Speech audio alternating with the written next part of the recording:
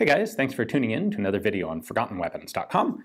I'm Ian McCollum, and I'm here today at Morphy's taking a look at a very early JP Sauer. Well, it's not a K98k, although it certainly does look like one, but the K98k didn't exist when this rifle was made. So, what we have here is, I think, a really interesting part of the story of German rearmament in the 1930s, really, but starting in the 1920s. So, how do we go from the Gewehr 98 to the Kar 98k?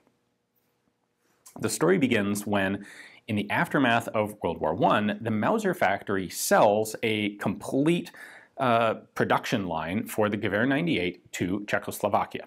The Czechs are, of course, a brand new country at this point. They are eager to set up some domestic arms production capability, to equip their own army, and, to make some money selling guns to other people. The Mauser factory recognizes that there is limited possibility of making lots of money building arms in Germany for the coming duration under the Treaty of Versailles. And so they are quite happy to sell all this tooling down to Czechoslovakia, where it's set up in Brno. And the first thing that the Czechs do is they take this obnoxiously long Gewehr 98 and shorten it down to this length, 600mm barrel, or 23.6 inches. And they call this first the Model 23, and then they designate it the Model 24, and they start exporting a lot of them. And in fact, the Belgians at FN are also selling quite a lot of 600mm barrel Mauser pattern rifles. And the Mauser company looks at this and takes note, obviously, and they introduce their own in the same configuration. They call this the standard model. In addition to shortening the barrel, they also replace the Gewehr 98's roller coaster rear sight with a much more practical tangent rear sight. Not only is this, well, it has a couple improvements. It doesn't get blisteringly hot when you shoot the rifle a lot, which the roller coaster did. It has settings down to 100 meters instead of the 400 meter minimum sight radius or sight setting of the Gewehr 98. And it has sight increments in 50-meter, or sight adjustments in 50-meter increments, which makes it much easier to target specific, relatively small things. This was at intermediate ranges. This was a complaint about the Gewehr 98 during World War I. So this becomes the Mauser standard model. They sell a bunch of them to China. They sell them to a bunch of countries in South America. They're doing some of this on the down low without attracting the attention of the Inter-Allied Military Control Commission, because they're really not supposed to be doing this at this point. But they do it anyway to help the economy, to help the Mauser company survive, a bunch of reasons. Now, we fast forward a few years to 1933. Adolf Hitler comes to power, and one of the first things that he plans to do is a significant program to rearm Germany. Mauser is, of course, very interested in this. At this point, 1933, Mauser makes basically one more little improvement to their standard model, and that is to bend the bolt handle down and cut out a little recess in the stock underneath the bolt handle.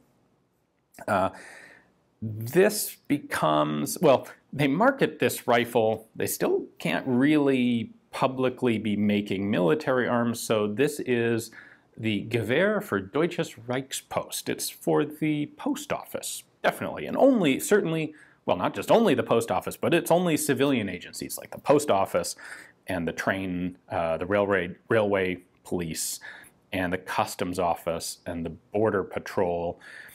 And actually, it turns out you can make an awful lot of rifles and claim that they're definitely not for the army. In fact, Mauser was also selling these to the SA and the SS, some of the armed elements of the Nazi Party itself. And by the way, the German army wasn't too thrilled about that. There were, on the order of 20 times as many guys registered in the SA as there were in the actual Reichswehr, the official German army, and the German military administration wasn't too thrilled about this.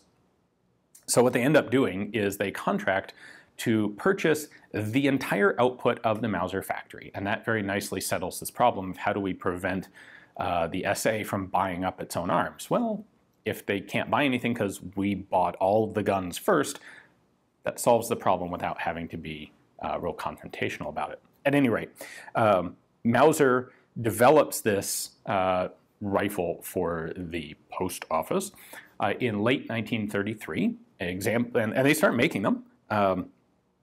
They get out there, and in 1934, the Heereswaffenamt, which is the German weapons office, part of the army, announces that it will be adopting a new standardized rifle for the German military. They're finally going to abandon this long rifle, short carbine thing. They're already sort of doing this sneakily through rifles like the post office rifles, which basically all went into the army eventually.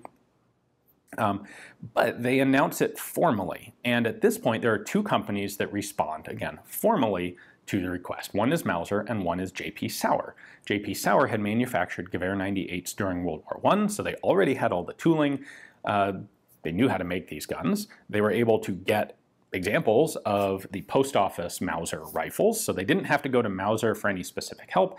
They basically said, oh, well, that's clearly what the army is going to want. We will build a version of that, submit it to the trials. And they were so excited about it that actually both they and Mauser started full-scale production of these rifles before the German army actually picked one of them as a winner. So what we have here is one of the 1934 production JP Sauer rifles that was produced for what would become the K98k contract, but before the K98k was actually formally designated or adopted. And there's like one little detail that's different from this to a regular K98k. So when the German army announces in 1934 that it's going to be adopting a new rifle, it specifically includes a couple of features. It wants the short rifle pattern, clearly based on the Mauser standard model, so a 600 millimeter barrel. It wants a rear sight that is adjustable from 100 out to 2,000 meters in 50 meter increments.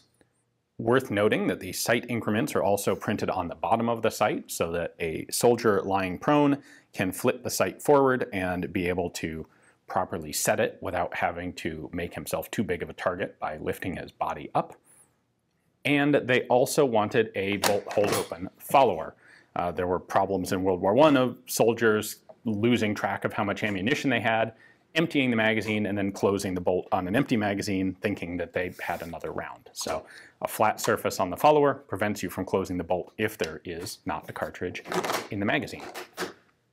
And so JP Sauer jumped at the opportunity to produce a rifle to these specifications, and their first production guns came out in 1934, and they have a number of distinct features. First off, there's nothing on the top of the receiver.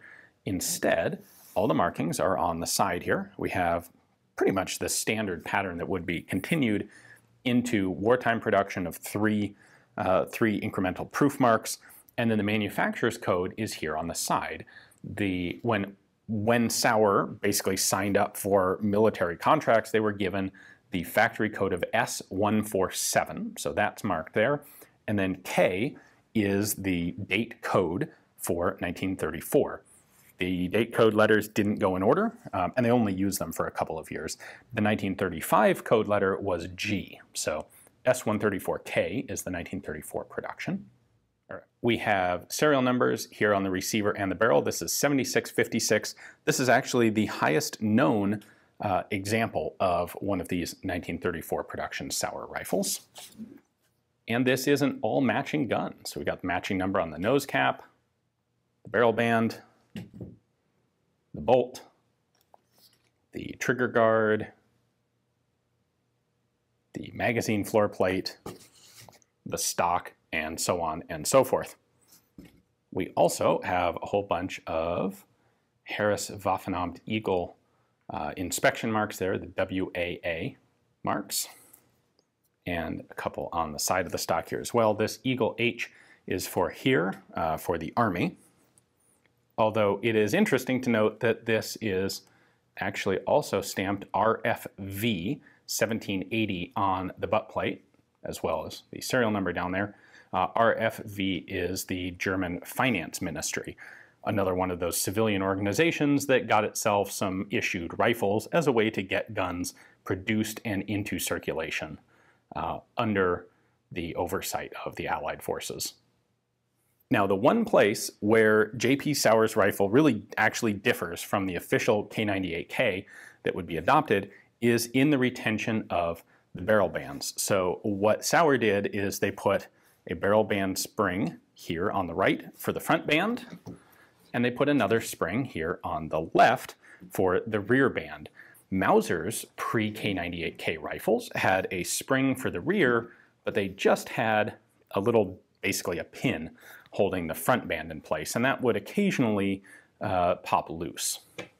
What would be adopted for official production is this system, where a single spring on the right holds both the front and rear bands.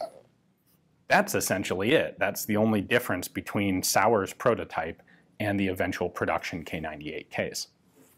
That slight bit of non-standardization didn't prevent these from seeing military service. All of the Sauer production pre-K98K rifles did, in fact, go into Army service. JP Sauer continued to manufacture these pre-K98K rifles into the early part of 1935. It would be in June of 35 when the German Army officially announced its new Karabiner 98K pattern and standardized the design, mainly, well, compared to this, the change in barrel band retention. And at that point, Sauer would convert its production over to the official K98K pattern, and we see a transition of the markings to those that are recognized from really the standard regular bulk production. They made something on the order of another 1,600, maybe 1,700 of these pattern rifles in early 1935 before that transition. So as not just one of the very scarce early Sauer 1934 Sauer rifles, but an all-matching example, one that, like, this rifle had to go through all of World War II without being destroyed, significantly overhauled, anything like that. It's really quite remarkable that a rifle like this survives, and it's a really cool piece for the Mauser or the K98K collector. So very cool to get a chance to take a look at this. Hopefully you guys enjoyed the video despite my very long rambling about the rearmament process. Thanks for watching.